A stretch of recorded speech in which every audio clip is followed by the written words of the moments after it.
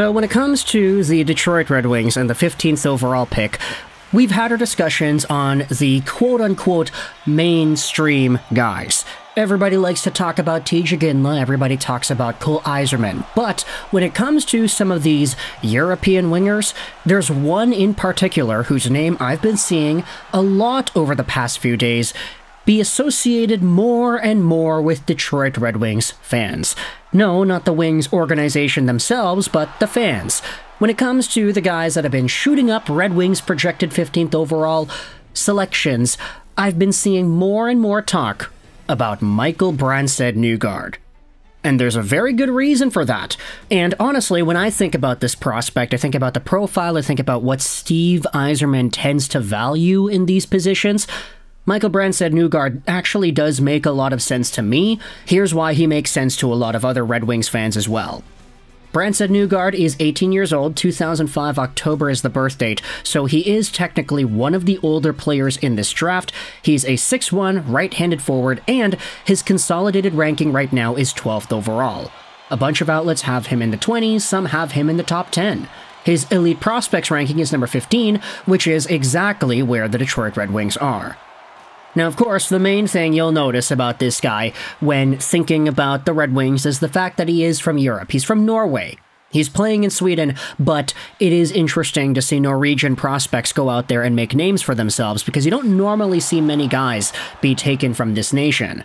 The Red Wings themselves have a pretty good European connection. I mean, they took Seider in 2019, Raymond in 2020, Edvinsson the year after that, and then they mixed it up with the Austrian Marco Kasper before heading over to Canada to take Nate Danielson, but then also going with Axel Sandin Pellikka. So if you're keeping track of the Euros, a bunch of dudes from Sweden, a German, an Austrian dude, some Canadians thrown in there, and then you have this, Michael Brandsegg-Nygård from Norway. Take a look at his point production this season. He had 12 points in 7 games played with the Mora IK junior team, but 18 points in 41 games played in the Allsvenskan Mora IK team. He also had 10 points in 12 games in the qualifiers, which is just amazing production. Like, 18 points in 41 games does not sound like a lot, but this is an 18-year-old guy playing in a men's league already getting a solidified role. And the fact that he was a point per game in the playoffs makes things even better.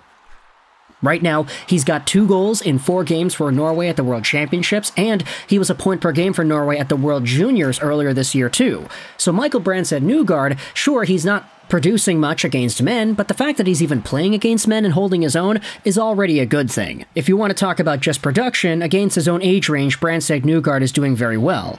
And when it comes to the way he plays and what makes him such an interesting prospect for the Red Wings, well, let's leave it over to Connor Eargood, who posted an article on the Hockey News talking about Brandsegg-Nygård and what he could be for the Red Wings. This will be linked in the description if you want to go ahead and read it. Let's go out there and read the scouting report.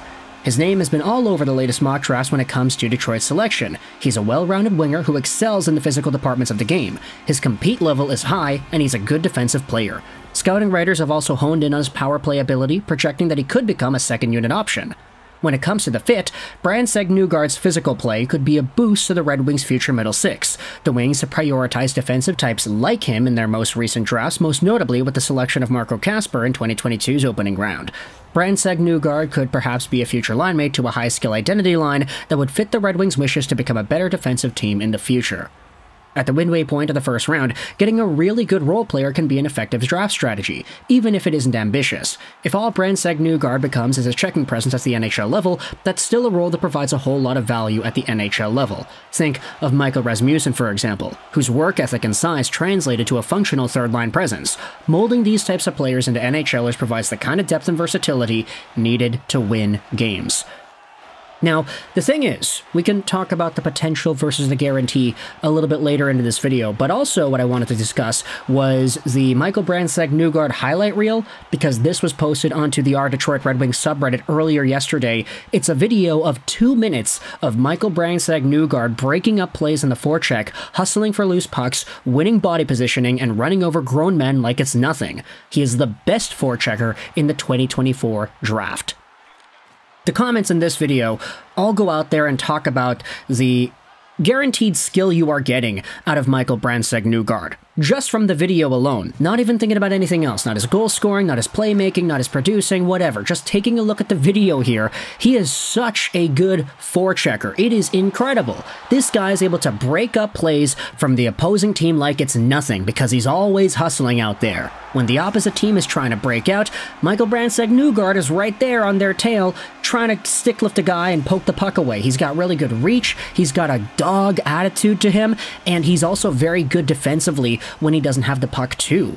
This is the kind of profile that, if you want to talk about reliable two-way force that Steve Eiserman seems to value, think the Danielsons, the Kaspers, and the like, this could very well fit into that mold. Even a Lucas Raymond is a very good defensive player. So, when it comes to the Wings and Steve Eiserman prioritizing these skills out of their first-round drafted forwards, Michael Brandsegg-Nygård kind of checks all the boxes here. And even if he doesn't round out his scoring touch and becomes an NHL-level point producer, if he's still able to play that super safe, solidified two-way game while being a forechecking dog for the opposition, I feel like that's a pretty good pick. Now, the other comments on this Our Red Wings subreddit thread go out there and talk about the potential. Because at 15th overall, you're not really guaranteed to be getting an NHL guy at that point. I mean, for the first 5, 6, 7, 8 picks, you could say, you should be hitting. You should be getting NHL caliber guys, and if you don't, they're considered busts. But once you get around 10, 11, 12, it's like, okay, you can take a little bit more time to develop. If you don't get an NHL player, that's unfortunate, but not the worst thing in the world. At least you didn't fumble a top 10 pick. For the Red Wings, when it comes to potential and ceiling, at 15th overall, there very well could be some guys left on the table that do have higher offensive ceilings. Cole Eiserman, if he's available, he'll have a high offensive ceiling.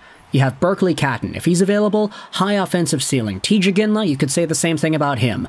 But none of these guys, I would say, have as much safety and guarantee as a Michael Brandsegg-Nygård. Maybe TJ Ginla, but for Cole Eiserman, it's like, yeah, his defensive game and his off-puck play is so weak. For Berkly Catton, people talk about his size all the time, so is that really going to translate? Michael Brandsegg-Nygård has size, he's got forechecking ability, he's got a lot of qualities that make it so that even if he doesn't produce any points, he'll be a worthwhile fourth-line checking player to have on your squad. He just happens to be able to produce against his own age range in spades, and also find a way to tango with older men as well. So, is there a discussion here about potential versus safety and guarantee? Absolutely. Could you say the Wings have gone with the safety route more than the high swings in the past? Absolutely. Nate Danielson was not a super high-level swing. It was a lot safer. Marco Kasper, you could say the same thing. Some of these other drafts have seen the Red Wings have multiple first-round picks, and you see the Red Wings kind of use their picks selectively, so one of the picks is a higher ceiling kind of guy, the other one is a bit more of a safer pick. Like Axel Sandin-Pellikka, for example, from last year. We said this during the time of the draft, but if you took the 9th overall Nate Danielson and the 17th overall Axel Sandin-Pellikka and you switched them, let's say the Wings took ASP at 9th overall and Nate Danielson at 17, then all of a sudden everything looks amazing because, wow, you swung high on a top-tier talented defenseman and he's looking really good. And you also took a really good defensively minded player who's got some scoring touch with the 17th pick, and he's exploded offensively as well. At the time of the draft last year, a lot of people were like, okay, why did they take Danielson at 9th? That might not have been the most high-swinging pick for Stevie Y. Why'd they take this dude? But ASP was seen as a pretty big steal right off the hop. So it kind of feeds into the reputation-like conversation you can have about these prospects as to who projects to being amazing, who projects to being so-so, and the guarantee and the likelihoods of those being actually accomplished. So let me know your thoughts in the comments section below. What are your opinions about the Red Wings drafting Michael Brandsegg-Nygård, a guy who could be a very good defensively minded two-way force who forechecks like a hound, but who might not have the same offensive ceiling like a guy like Eiserman or a Berkly Catton, both of whom are not guaranteed to being available at 15, but if they are, I wouldn't be too surprised. What are your thoughts about the safety versus upside drafting philosophy here, and where is it do you think the Wings should prioritize their selection at 15th overall? Let me know your thoughts in the comment section below. I hope you enjoyed this video, and bye.